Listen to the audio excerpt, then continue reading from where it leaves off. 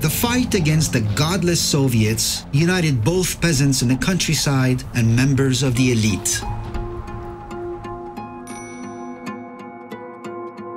Right from the beginning in my life, living amongst my people, I knew that we were strong Muslims, and still we are, but not Islamist, but not fanatic.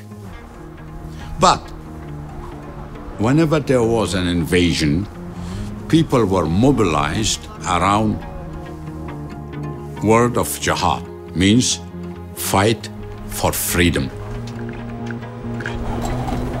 I thought the Russians, they don't have any belief.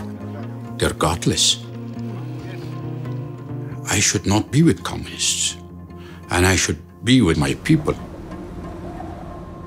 And I joined the war.